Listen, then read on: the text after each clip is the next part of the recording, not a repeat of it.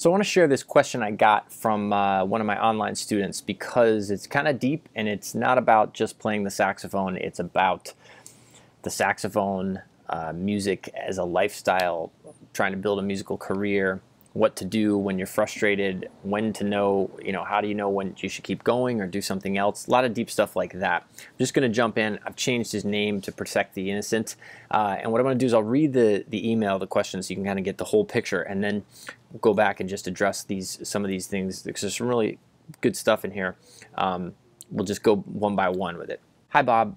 I'm in a pretty tough place with my music at the moment. I feel so flat and I'm so close to dropping it all. I hate practicing, my sound sucks, and I'm struggling to find where my career path may go. I hear people like Chris Potter, Branford Marsalis, Joshua Redman, and others, and I think, shit, I just can't sound that good. You seem to be a normal guy, and I thought you may have crossed or perhaps approached this bridge that I'm stuck at right now. Since last summer, I've been working a side job a couple days a week as a digital media manager for a conference. I've enjoyed it, I'm good at it, and I'm delivering results the bosses are pleased with. I also get to work with some great people at Facebook, Google, etc. I was even headhunted by another company, but I turned that job down mainly because I didn't want to give up my performing and teaching. Okay, then there's the financial aspect. Where I live is very expensive, probably on par with New York. The gigs don't pay much, and there are so many sax players chasing the few gigs that there are, I've lost the stomach for the fight. I don't want to turn into a cynical, booze-soaked, nasty old jazz musician with a messed up domestic situation and masses of debt. Whoa, I gotta read that again. I don't want to turn into a cynical, booze-soaked, nasty old jazz musician with a messed up domestic situation and masses of debt. We're gonna come back to that, that's a heavy one. I've had some amazing opportunities to play with some pretty wonderful players, but I'm sick of feeling like I'm faking it. Lay people think I'm a good player, and how could I ever consider wasting my talent by dropping music? But my wife says I'm a nicer guy to be around when I'm away from music, and I have to agree that sitting in a room with my horn just isn't something that turns me on much anymore, if it ever did. And listening to my own stuff depresses the hell out of me. So my questions are, 1, have you ever had or gone through this? And if so, what helped? And number 2, are there any books you would recommend? Okay, a lot in there. So let's just go back to the top. I can totally relate this. You feel like you're listening to these people you admire, but you're so far away from sounding like them, and then you go to do whatever it is you do when you practice, and it just doesn't seem to be closing the gap at all. What do you do? There's a video I have on YouTube. I don't remember what it's called, but it was something like along the lines of what to do when you feel like not practicing or giving up, or I very often feel that feeling of like I want to throw the saxophone at the wall. Less often these days than I used to, but it's still there. And in some ways it's worse because it's like I've been playing so long. I mean, I've been playing over 20 years. How can it still be this difficult, this challenging? The flip side to that is I have to look at that as, well, that's the exciting part. If it were not exciting, if it weren't sort of frustrating and challenging anymore, then I'd probably be bored with it and I'd have no interest in it, okay? So look, you keep listening to great music constantly. Just keep listening to great music because for me, that's always what inspires me. Maybe you need to listen to fewer saxophone players if that's starting to bum you out, and listen to other people for inspiration. And like I always talk about, and Doug knows this because he's just been a student of mine, this is why I think fundamentals will save your ass every day and twice on Sundays. Because the more you connect with playing your instrument like on a fundamental level, the more you can just get the difficulties of playing that instrument out of the way, the more that you're freed up to just feel and be in music the way you want to and not be trying to play regurgitated stuff that you've worked out. So I find long tones to be not only helpful for my sound, but meditative, I also find that, and this is sort of on a different topic, but that if I can aim for 30 minutes a day or 30 minutes, 5 days a week of practice time, I'll end up getting more. But it's when I think that I don't have 2 hours to practice, so I won't bother, that's when things start to go wrong. That's when I don't like myself very much, and I'm not as nice to my family, etc. Okay, I'm gonna jump around a little bit. Towards the end, he says that he's sick of trying to chase these gigs. There's so many saxophone players and not enough gigs, and that lay people think he's a good player, how could you ever consider wasting your talent and dropping music? I know that feeling, man. But sure, isn't it so easy for everybody else to be like, oh, you're so talented and you should, it's like I have a couple of kids right now. Now, anytime a kid bangs on anything, like what do people say? They're like, oh, he should be a drummer. Or like, look, oh, his fingers are so long. He should be a piano player. Like, oh my goodness, look at this, that, and the other. She should be a dancer. Like nobody ever says, oh my goodness, her fingers look so small and delicate. She should be a programmer or an accountant, or like nobody says that stuff. People always say this, like, oh, you should be an actor. I don't know what it is, but I think it's just that as humans, since the beginning of time, right? Like we've expressed ourselves, whether it's cavemen drawing on cave walls and whatnot. We express ourselves through art, music, and dance, through art, music, and movement, and whatever. So the spiritual side of us all, as a race, longs to do those things. Trying to make a career out of them is a different thing entirely. So don't let. I guess what I'm saying here is this pairs with the part where he's talking about he has some other stuff going on that he's enjoying. But he turned down an opportunity to go further with that because he didn't want to give up the performing and teaching. You have to be careful here in that I'm not saying you should give up performing and teaching. I'm not saying this to anybody. But if you are holding on to performing and teaching and you don't love it anymore, but you're holding on to it because you've done it so long that you feel like you need to keep doing it, or you're doing it because you have these people over here who say, oh, Doug, you're so good, you should never let that go, but you don't really feel that, then that's not a good place to be in. Yeah, I've gone through this stuff multiple times. I mean, I experience so much self-doubt on a weekly basis. If you were inside my head, you would think I was crazy, and I probably am.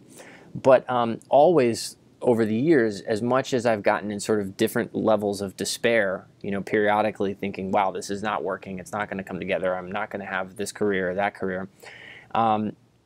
Somewhere in all of that, there's always been at least enough of a small light that said, okay, you're really upset right now, but you know that this is actually where you want to be heading, If that were gone, then I don't know, then I would think seriously. But every time I considered, well, I should go to law school, or maybe I'll go back to school to be a graphic designer, or maybe I will shift not entirely, but sort of to make a major pivot to trying to be just like a media composer, film composer, whatever. Every time I've tried different things, I know that it's not really where I'm supposed to be, and something pulls me back. But it is certainly not easy. The first few years I was living in New York, I worked for Red Bull Energy Drink, I worked at a temp agency, I played wedding and bar mitzvah gigs that I absolutely detested, and I balanced all these different things. I had no really cool sideman gigs. I had really nothing going on. I had this one band I was a part of called the Jonah Smith Band, and I really enjoyed that, and I was good at that. I liked playing in that kind of a soulful singer-songwriter environment. I liked being a saxophone in the environment. I knew I had something to offer there, and that's what leads me to my next point, which is you want to look for what is unique to you. What can you offer? And it's not enough to just say, well, I want to play the saxophone or be good at, be a woodwind player or whatever.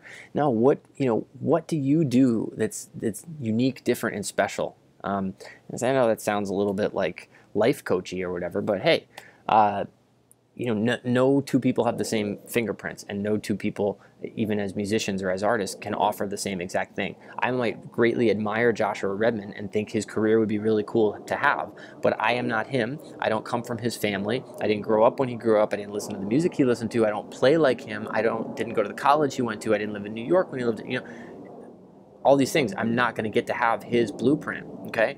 And he's not going to get to have somebody else's, and I'm not going to get to have anybody else's. You're only going to get yours. And I wasted a lot of years trying to copy other people's paths and blueprints, and it would always leave me coming up short and jealous and feeling slightly jaded and bitter and all those things. So to that chunky sentence in the middle, where Doug says, I don't want to turn into a cynical, booze-soaked, nasty old jazz musician with a messed up domestic situation and masses of debt.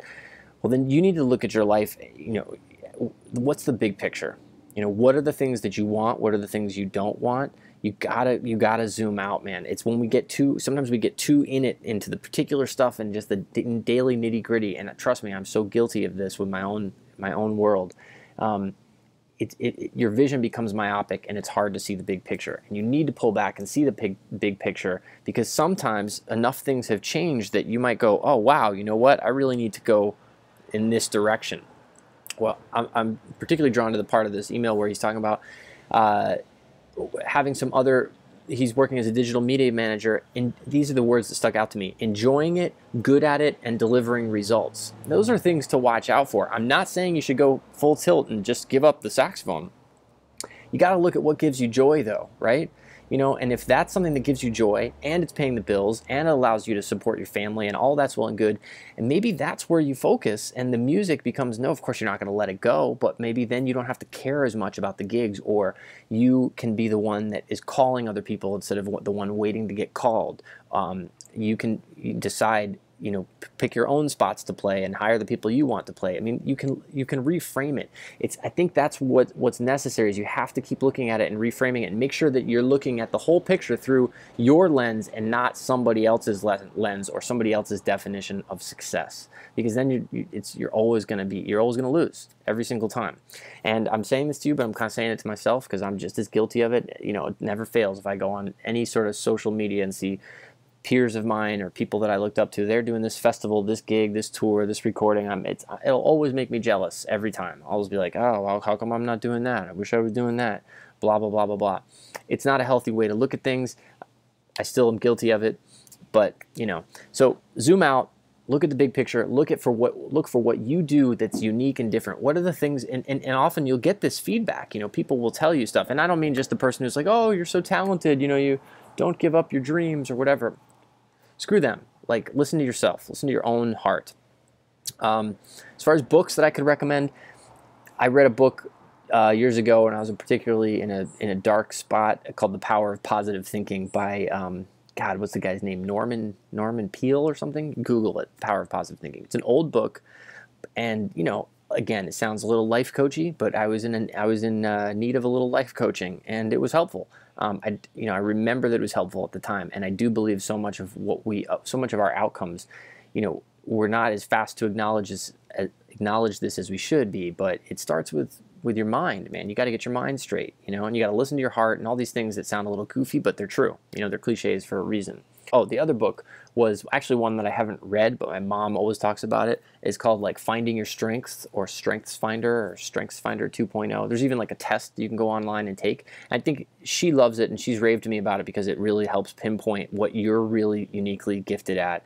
And I think so often it's easy for us to chase down paths that just because that's what we've always done. And I've seen this happen because I went to an arts high school, and then I went to a good music college. And after each one of those things, I saw people who were they were carrying the baton, because that's what, you know, they grew up playing piano and they were okay at it and they got some praise, and then they went into high school and okay, they did that, and then they went to college for it. Now they're out in life and they don't really have a vision for what they're going to do with it. But that's what they've always done, so they keep doing it, and they feel like they're going to feel really guilty if they let it go. And I am not encouraging you or anybody to let it go. I'm encouraging you to be self-aware and analyze your whole picture, and be willing to, if not let it go, reframe or change the circumstances, and know that that is perfectly okay, because you have to be finding joy with making music. Otherwise, come on, what's the point, man? You might as well just be, I don't know, doing some sort of manual labor that you don't want to do, right? So anyway, before I ramble off in other territory, I've gone on long enough. I hope there's some helpful nuggets in there. Just know that, look, I'm in my late 30s, and I've gone through these ups and downs many times. I know it's not over. I get bummed out about all sorts of stuff all the time. I do just try to keep coming back to this, like, you know, okay, I might be good at these 4 things, but which one am I great at, you know, and do more of that. I'm constantly trying to remind myself of that. So I would just encourage you to do the same. Obviously, you keep working on everything. You want to be, you know, sharpening your skills, getting better, etc. But just be aware. A lot of times, things that you're really great at, they're right under your nose, and you don't notice them because you take them for granted, because they're just so familiar. They're just things you don't even think about doing, and yet those are the very things that make you unique, and they may be the key that unlocks that next door that you need to open for you. So good luck, Doug, and anybody else watching this who's got similar battles going on.